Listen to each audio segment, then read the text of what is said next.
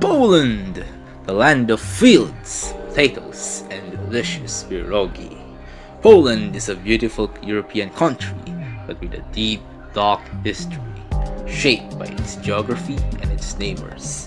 It has the worst geographic position when it comes to defense, but even then, it is still not lost and is actually thriving.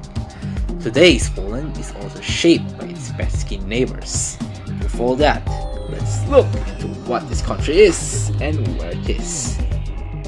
The Republic of Poland is a country located in Central Europe with around 38 million people.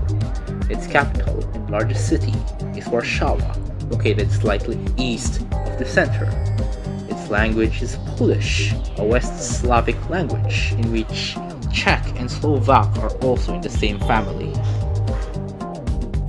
Poland borders 7 countries: Germany to the west, Czechia and Slovakia to the south, Ukraine to the southeast, Belarus to the east, Lithuania to the northeast, and this one tiny exclave of Russia, the Kaliningrad Oblast, which used to be part of Russia, but you know, World War II, communism years.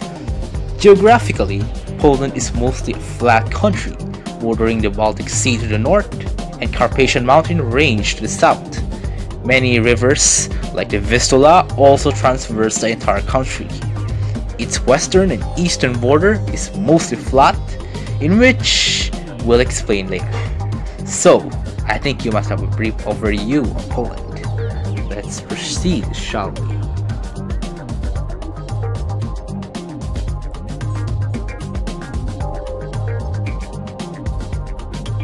Now, let's talk about its neighbors. First, Czechia or Czech Republic and Slovakia. Today, the relations are pretty nice. All 3 are part of the Visegrad group, an important group in Central Europe, and all 3 basically seem to share values and vodka. Their languages are also slightly intelligible since they belong to the same West Slavic branch, but they're still quite different. Not so great though centuries ago. It was part of the Austrian Empire back then.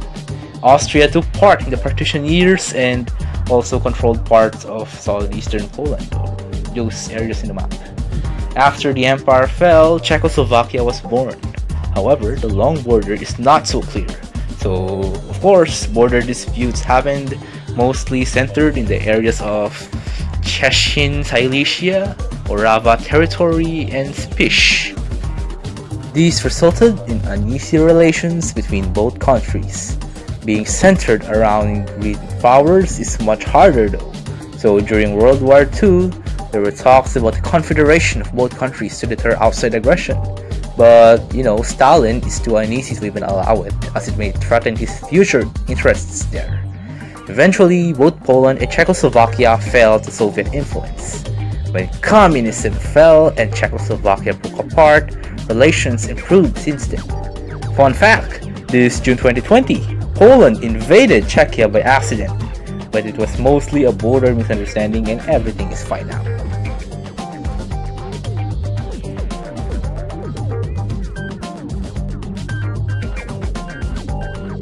Then we proceed to Ukraine.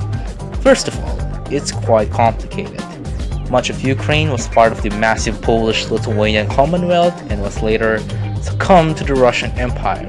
Ukraine didn't become a state on its own until 1918, when the semi-recognized Ukrainian People's Republic and the West Ukrainian People's Republic, centered in eastern Galicia, which used to be the part of Austria-Hungary, were born. Because of nationalism and cultural differences by both Poles and Ukrainians living there, a war broke up, which resulted in Polish victory. An alliance was formed later between Poland's Józef Pilsudski and Ukraine's Simon Petliura in order to counter the advancing Red Army from the east. But it failed, and as a result, Ukraine was divided between the Ukrainian Soviet Socialist Republic under the Soviet Union to the east and Poland controlling the western parts. This brought a major blow to Polish-Ukrainian relations, and ethnic tensions began to rise. During World War II, when Poland fell, the Ukrainian Insurgent Army, or the UPA, carried out brutal massacres of Poles in Volhynia, in which tens or even hundreds of thousands of Poles were killed from 1943 to 1945. Some even consider it a genocide, by the way. When World War II ended, all of southeastern Poland were ceded to the Ukrainian Soviet Socialist Republic, and the Polish population there were expelled to the recovered territories from Germany. When communism fell, relations warmed significantly, and Poland supported Ukraine against the Russian annexation of Crimea and to its integration to the European Union. The issue regarding the UPA and the massacre against Poles during World War II remains a controversial topic for both countries, and here we are today. Poles and Ukrainians in people are brothers, and they share a lot of Slavic values, and many Ukrainians also work in Poland.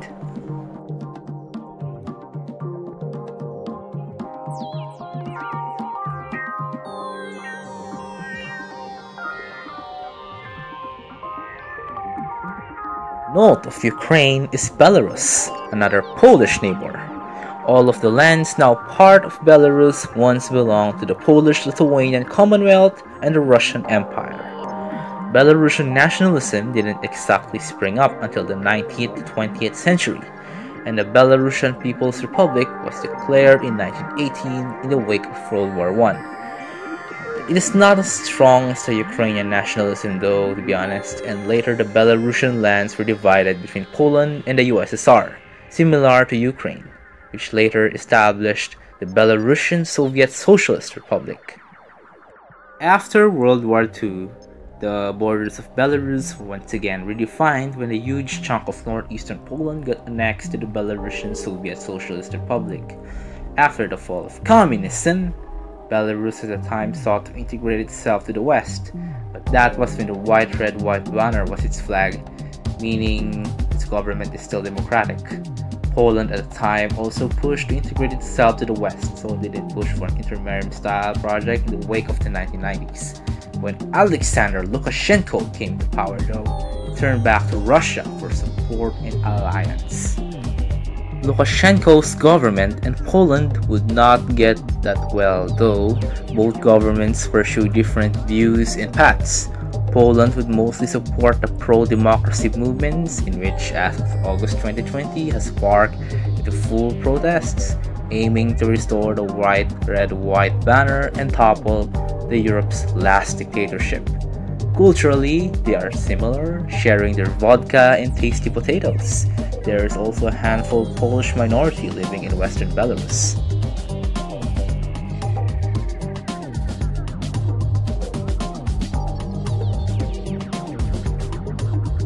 Lithuania is an interesting neighbor of Poland, as relations between both countries can be great on one period and really terrible on another. It all started a long time ago, during the Middle Ages, when Lithuania was a massive Grand Duchy that controlled vast lands, and Poland is a kingdom to its west. External threats like the Muscovites and the Teutonic Order brought them together, resulting in a powerful alliance that defeated the enemies, like the Teutonic Order at the Battle of Grunwald. Later, in 1569, the Union of Lublin created a large country, the Polish-Lithuanian Commonwealth. During those years, most Lithuanians were subject to colonization, but the Lithuanian language and culture still thrived. It was all fun and games until the partition years destroyed everything. Fast forward to the end of World War I, both Poland and Lithuania would re-emerge independently. There are several proposals for a federal confederation in order to restore the good old days, but Lithuania chose to stay independent. Differences on border issues though, especially with the Lithuanian capital Vilnius or Wilno, provoked a war, in which Vilnius, most of southeastern Lithuania were taken by Poland. This angered Lithuania and broke up relations from the early 1920s until 1938. What happened between those time periods is full of hostility, suspicion, and harsh treatment of minorities. See that cartoon as an example. Although relations were restored in 1938, it is too late for it to happen since World War II is on the horizon. And by the time Poland fell, Vilnius was returned to Lithuania, but later fell under Soviet dominance though. After World War II, Vilnius region is to be kept Lithuanian, and Poles are either moved, expelled, or Lithuanianized. Since both Poland and the Lithuanian Soviet Socialist Republic, another constituent republic of the USSR, are under Soviet zone, historical skirmishes are silenced. After the fall of communism, like most neighbors, relations warmed significantly, especially when both joined the EU and NATO. There is still a chunk of Polish minority though living in Lithuania, which can cause some issues, and the historical bitterness might still exist in some extent, and particularly the older people, but the overall diplomatic relations going upward and much better now compared 100 years ago.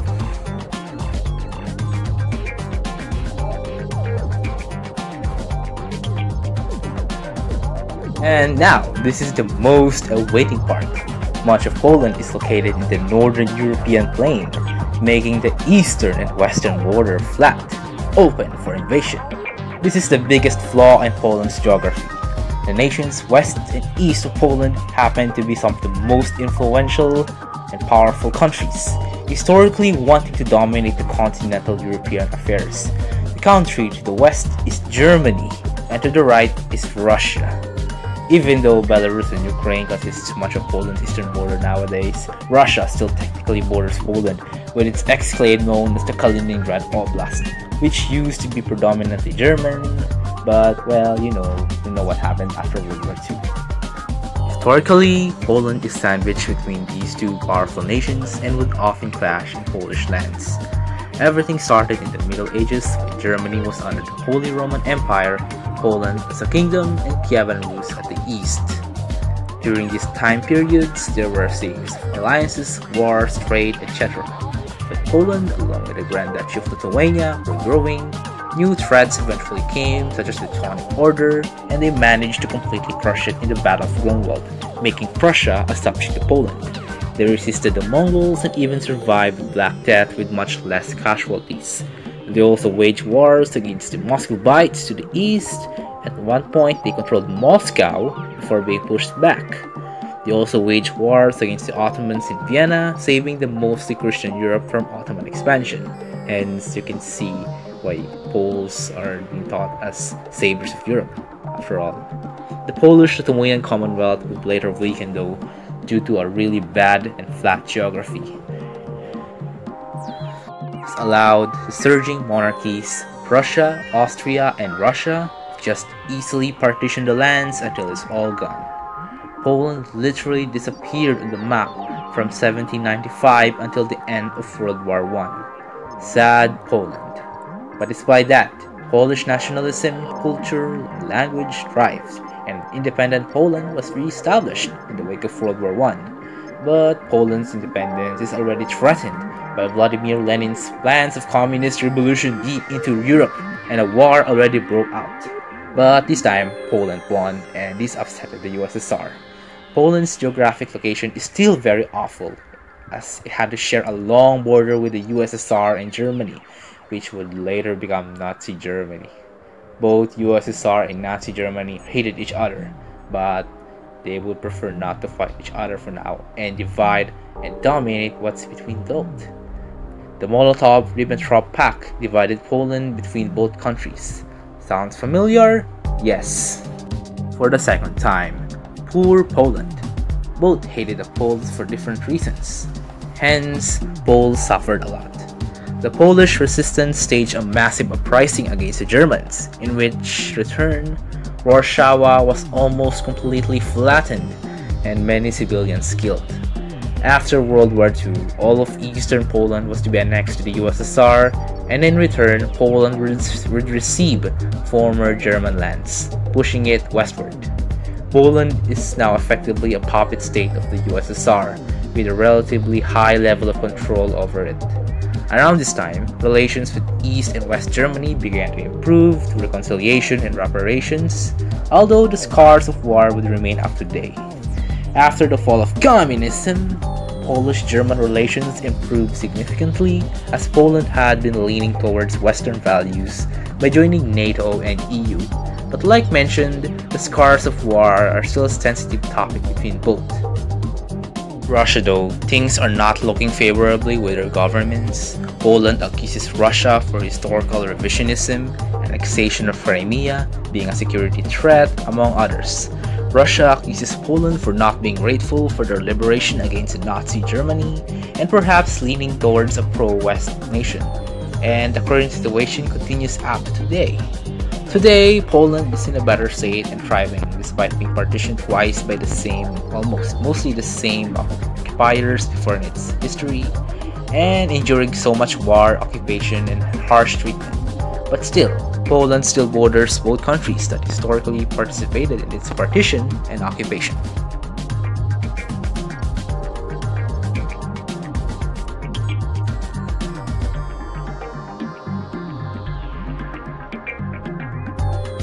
Poland also has significant relations with distant neighbors or countries that used to border Poland. During the Polish-Lithuanian Commonwealth years, Poland bordered Habsburg Austria and the Ottoman Empire to the south. Poland and the Ottoman Empire would later engage in many wars against each other, and as mentioned, they defeated the Ottomans at Vienna. Austria would later participate in partition years, gaining the southern bits. Poland also had an extensive influence on the Principality of Moldavia, which is now part of Romania, Moldova, and Ukraine, having exchanged a lot of cultural information, and as a result, there is a small Polish minority in today's Moldova. During the interwar years, Poland bordered Romania and Latvia. Polish-Latvian relations are generally friendly, even when anti-Polish Lithuania is on the horizon. They both cooperated against the Red Army during the Polish-Soviet War. Romania is a particularly close friend and an ally. The Polish-Romanian alliance assured mutual benefit and cooperation during the interwar period. There are even proposals of a monarchistic union between both countries, but yeah, it never happened. At the start of World War II, up to 120,000 Polish troops withdrew to the Romanian bridgehead area to neutral Romania and Hungary. The majority of those troops joined the newly formed Polish armed forces in the West in France and the United Kingdom in 1939 and 1940, which is really huge. Even today, Poland and Romania both share the pro-West stance and have a high level of respect and cooperation with each other. Other distant countries like France and Italy are also historically close. With France is mostly to Bonaparte, which established the Duchy of Warsaw just a decade after the partition years. Bonaparte is even mentioned in the Polish anthem. France and Poland are also allies in the interwar period up to today, though don't forget that during World War II, France kind of betrayed Poland along with Britain. Italy though always had close historical and cultural ties. Italians and Poles both support uprisings in nationalism against their occupiers. Each other's countries are mentioned in their own respective anthems. And Italy is also the first country to recognize the Second Polish Republic. Even during World War II, fascist Italy were still much more nicer to the Poles and actually never treated them brutally, unlike their German counterparts. Also, the Poles put a massive effort to liberate Italy against the Nazis, especially in the Battle of Monte Cassino. Today, they are still close friends as EU and NATO members. Sweden also had a long historical relations with Poland. There are several wars, alliances, treaties, etc. But the biggest conflict is the Swedish Deluge, when the Swedish Empire invaded the Polish-Lithuanian Commonwealth, though it never fully defeated it. Today, they are also quite close to it.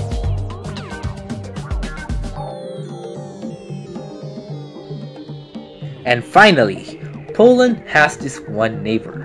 Whenever in its history, in strength, or in occupation, whether the political climate will always be blood brothers, despite not bordering each other now. This country is no other than Hungary.